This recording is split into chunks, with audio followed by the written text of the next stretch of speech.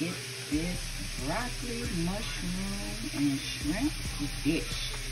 Oh my gosh, it is absolutely going to be delicious.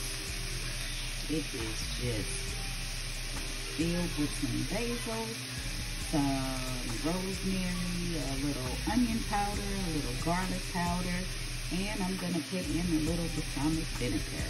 Oh my gosh, look at it. You gotta try it.